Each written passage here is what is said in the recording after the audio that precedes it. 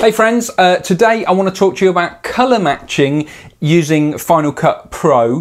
What I mean by colour matching is if you've got two clips from different cameras, then sometimes the colours can look a little bit different, which when you're watching it back can look a little bit weird. I've had a situation come up like that recently and I've been learning a bit about it, so I thought I would share it with you. So I'm going to use the colour match tool in Final Cut, and then I'm also going to show you how you can use the video scopes for a few other ways that you can slightly improve the colour matching as well that way. So let's get into it.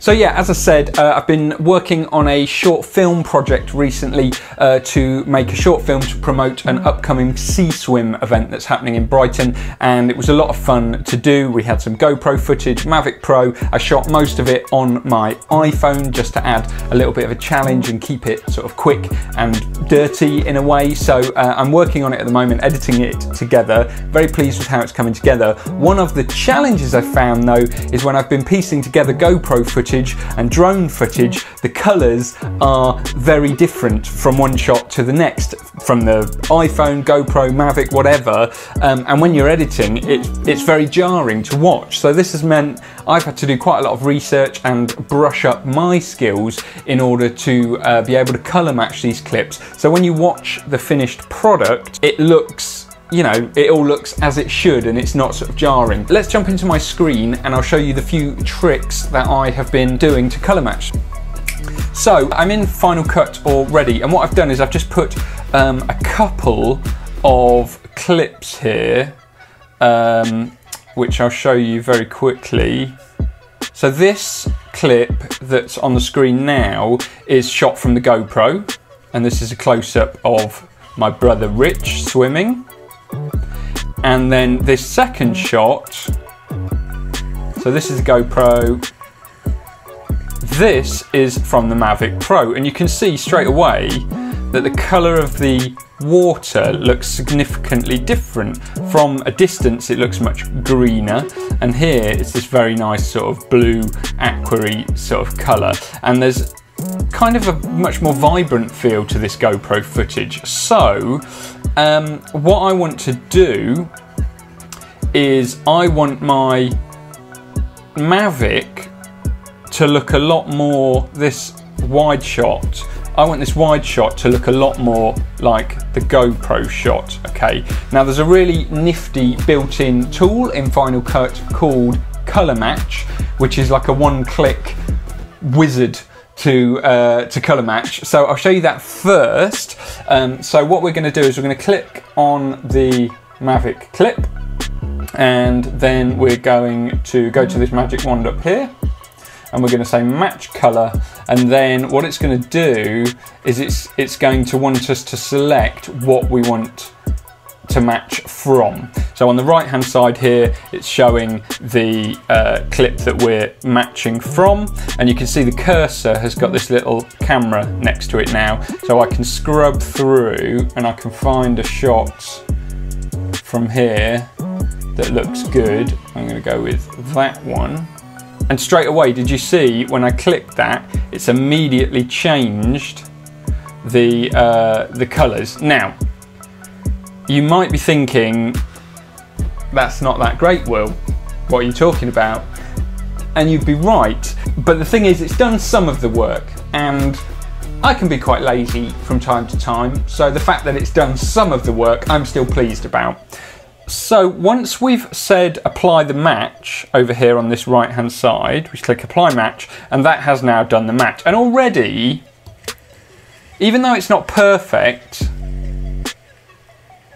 it's better. So this is where we now do have to roll up our sleeves and do a little bit more. What we're going to do is we're going to bring up the video scopes, and to do that you can either do Command 7 and it's going to bring them up here on the left hand side, or you can do view, show in viewer, video scopes there, which is ticked because I've already turned it on. And then in here what we've got is we've got the vector scope there, I just need to change this view. So sorry, we've got the waveform already turned on, so I need to just change this view so we can have some more going on. So what I want, there we go, is we've got the vector scope and we've got the waveform, okay? So what we can do is we can look at this waveform, and what this is showing is the amount of the image which is, and where it is exposed. So 100 being totally white, 0 down here being totally black, and everything in between. And as we're going through, you can see it changes all of the time. And then if we go into the next clip, you can see a very different waveform for that one. Okay, so that's the waveform. That's showing us exposure or luma. And then the vector scope is more really showing us where the saturation sits, and you can see that in this one it's very much sitting down in the kind of greens and the blue area with a little bit going off to the red, and you can see if we look at the image you see lots of green, lots of blue and a little bit of red. And in this one you can see not so saturated, because the nearer the middle we are, the less saturated. The further out you go, the more saturated. Okay, so on this one I just want to stop there actually for a second, right, and say I might sound like I'm rambling about this a little bit, and the fact is I'm very much finding my feet with this, and I'm just sort of sharing this with you. So I don't want you for a second to think that I'm an absolute expert at this. I'm very much just finding my way through this. This project that's come up has been quite a learning curve when it comes to kind of matching colours. So yeah, I hope this is useful, but please don't take this as an absolute expert's guide or anything. This is just my sort of learning experience as I'm going through this. So disclaimer over. Okay, so back to this. So yeah, in our saturation we can see this one is still sitting much more in the green.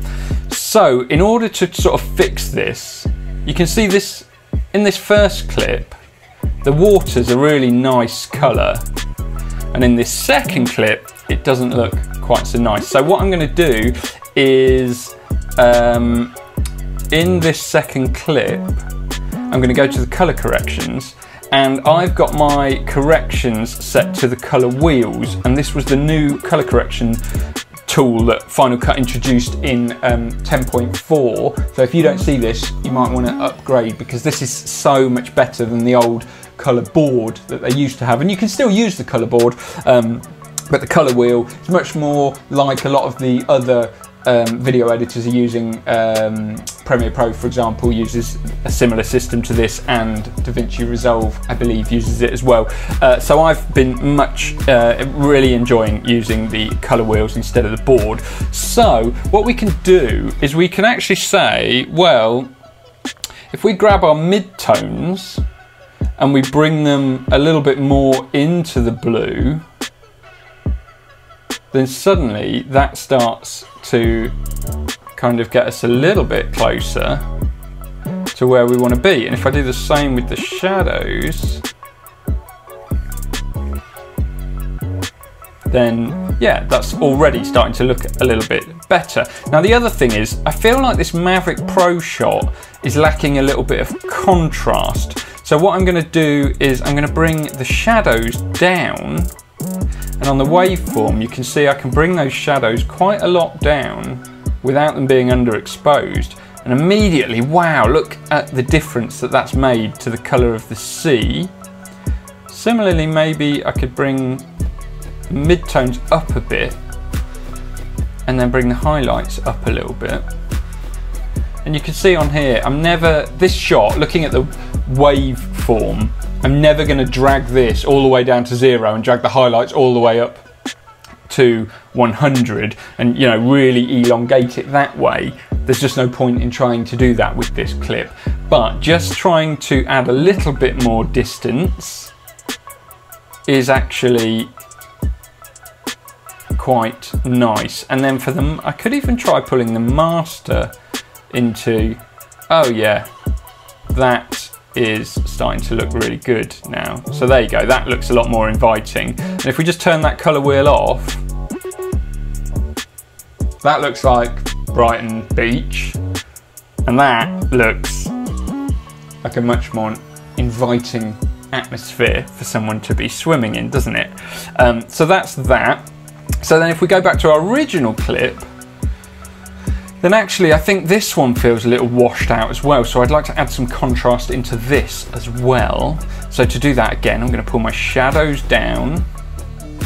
I'm going to bring my highlights up.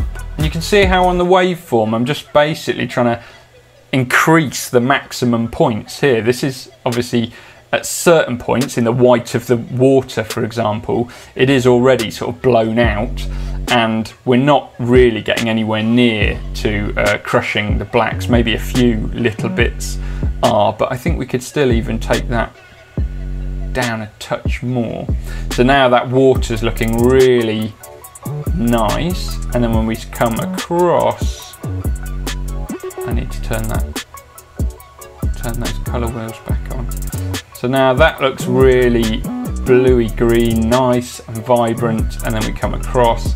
So it still doesn't match perfectly, does it? But let's just watch the whole clip.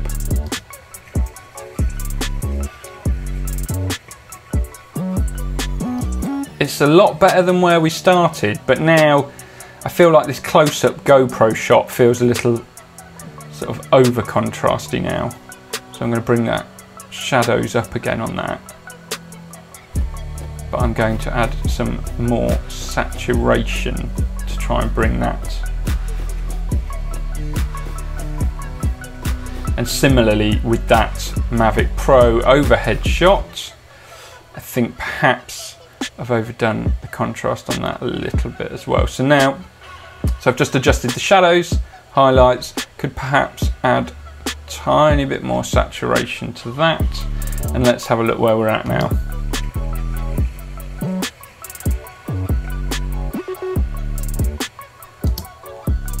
So that's it. That is some simple colour matching. So first of all, we've got the match colour one-click correction, which does do some of the work, but it's definitely not a magician, to say the least. And then following on from that, we've used the video scopes to adjust the saturation, shadows and highlights to adjust the exposure, and use the colour board to just pull different aspects of the overall colour of the video into a different space. So with that Mavic shot, I've just pulled the overall colour of that video, I've just shifted it into a slightly bluer space so that it matches that water. I've done a lot of that using my eye, more so than I should have. You know, the real experts would say you should be using your scopes for everything, but I'm learning, and yeah, to be fair, I can look at it, I can use the scopes to my advantage, but I'm not definitely in a place where I'm just using scopes and colour correcting magically like that. So hopefully you found that useful. It's been quite a learning journey for me doing that kind of colour matching for that particular project, and you can see I will share the whole video with you once it's finished, but at the moment it's very much deep in the post-production stages. I hope you found that useful. If you did, give the video a like. If you didn't, give it a thumbs down. And if you want to be updated on my regular journey as I learn filmmaking, photography, and all of that jazz, then please subscribe to the channel. I do regular videos, and it would be great to have you join in with the fun. If you've got any questions whatsoever, then drop them in the comments down below, and I do my best to respond to everything that anyone says. And thanks a lot for watching, and I will see you next time.